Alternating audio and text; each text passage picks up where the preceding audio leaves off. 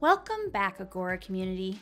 In our last video, Anna White, supervising animator at Agora Studio, showed us how to add that extra polish to walk cycles to make them stand out.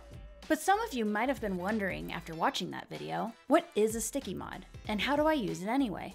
In this video, we are going to cover what sticky mods is, show you some ideas on what they can be used for, and give you a tutorial on how to get started using it. Sticky Mod is a deformation tool created by friggin' awesome studios that allows you to move around the geometry of an object or rig. It's an amazing free resource for adding that extra polish to your animated shots to make them stand out. It has many uses, and artists have come up with their own unique ways of using this free tool for their specific needs. We asked the team at Agora Studio, how do you use sticky mods, and what are some things to be aware of? And if you have ways that you use sticky mods that aren't mentioned here, be sure to add them in the comments for everyone to see. First, let's talk about some of the potential downsides to using sticky mods.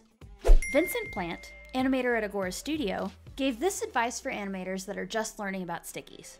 It can be tempting to look at such a powerful tool and want to use it everywhere. But my biggest thought would be to not go too crazy with it, and to first check if the rig can do what you want it to do before going the tool route. You're probably going to confuse yourself if you have too much going on in your scene. Animation supervisor Rafaela Berdice seconds this advice. I generally try not to use them too much, since the scene can get quite heavy quite fast. I always try to achieve the result with the controls available, request additional controls if in production, and only use stickies as a last option.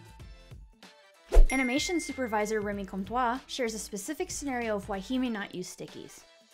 Be aware of the limitations of your project. For example, I've worked on a project where we animated with an animation rig, which was then swapped with a render rig at publish.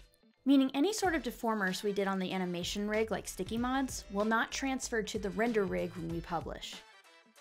So as you are playing around with sticky mods, just keep these tips in mind. Remember, it's an extremely useful tool, but you might cause yourself a headache if you overuse it, or if your current production pipeline doesn't align with using it. So what are some good uses for sticky mods? Here's just a few ideas. Animation supervisor Alejandra Alvarez had this to say about the tool.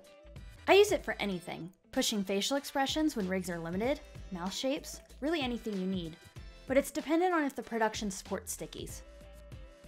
Rafaela also mentions, I use stickies mostly for polish to add the last little touches, like skin being pushed in on contact, or if there's no other way to create the shapes I need. Remy gave us quite a few examples of what stickies can be used for.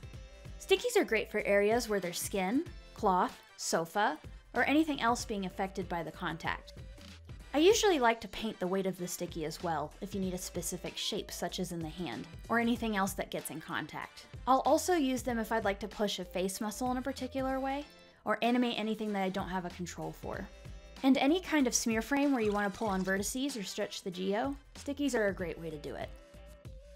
And of course, Anna White showed us in our previous video how she uses it to add squash and stretch to the feet in a walk cycle for a more weighty feel. We also opened up the question to our community members on social media, and we got even more cool ideas. Mark Pert is a principal animator at Rebellion, and he says, I've used sticky mods for breathing and little muscle jiggles where I could. Fantastic tool. Aaron Baker, lead animator at Jellyfish Pictures, said, I mostly use it for fixing intersections where rigs don't provide enough controls to address it, in clothing for example. Want to start playing around with the tool yourself? Here's how to get sticky mods set up for your project. First, you'll need to get the necessary files from Friggin' Awesome Studios' Gumroad page.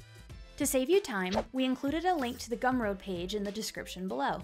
It will download as a zip folder, which you will need to extract. Once you've unzipped the file, inside you will find another folder called js_stickymod. We're going to copy and paste this folder into your Maya scripts folder. While you're in that folder, open up the document titled Instructions. In there, you will see a segment of code that is necessary to run sticky mods. Just copy this code and then open up a new Maya scene. Once your Maya scene is open, you're going to open up the Maya script editor, which you will find at the bottom right of the Maya window. In Maya script editor, click the second tab called Python and then paste that code that you copied earlier here. From there, you can either click this double arrow icon to run the Python code, or select all of the code and middle mouse drag it to the shelf at the top of your window to make a button. If you go with the second option of making a shelf button, don't forget to right-click the button, select Edit, and give it a name and icon so you recognize it later. Now Sticky Mods is all set up. If you click that button, you'll get a pop-up window with the Sticky Mod options. Now that you've got Sticky Mods installed, let's talk about how to use it. For this demonstration, we are using the Alpha rig, which you can find on our website. Whatever you're using Sticky Mods for, you'll first need to select a vertex on the geometry you are wanting to modify. But you might notice that when you click Alpha's geometry, nothing happens. That's because the rigger made the geo unselectable so that the animator isn't constantly selecting a piece of geo instead of a control. But since we need to make the geo selectable, we're going to go into our outliner and find the geo we want from within the rig's hierarchy. In this case, I am looking for Alpha's head geo. Once you have found it, you are going to go over to the channel box and select the Attribute Editor tab here. From there, expand Object Display, then the Drawing Overrides dropdown. You will see an option called Enable Overrides. Check this box, and then there you go.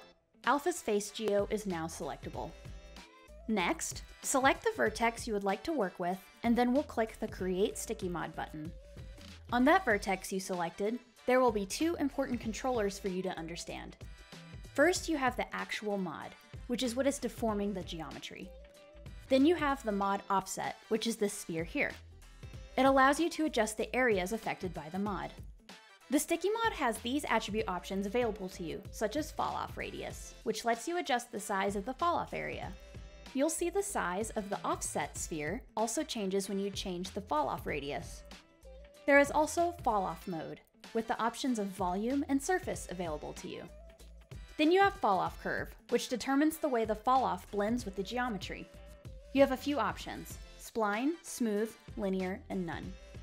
There are also a few other attributes for turning off the sphere's visibility, to change the mod handle to a NURB curve instead of a locator, and whether or not you can see the local rotation axis of the mod. You should play around with these and see what works best for you. Something to note if you are making a sticky mod using multiple selected vertices. If you select multiple vertices, Sticky Mod will automatically default to the last vertex selected. So like if you selected this bundle of vertices here, it might default to one along the edges since those were most likely the last in the selection. So if you selected a group of vertices and want it to be centered on the vertex in the middle, just deselect the vertex you want, then reselect it again so that it is now the last one selected in this bundle of vertices. Now when you create the Sticky Mod, it is controlling this whole area and centered around the last vertex in the middle. And don't worry if you no longer see the mod offset sphere. When you create a Sticky Mod with multiple vertices, it automatically turns off the sphere's visibility and makes it much bigger than before. If you prefer to be able to see it, just turn the visibility on and you can change the sphere's size with the fall-off radius. Was there anything we missed? Don't forget to add it in the comments. And if there's any other tool you'd like us to cover, be sure to let us know. Hearing from you helps us know what other information we can share to help you reach your animation goals. Thanks for watching, and as always, stay tuned and stay animated.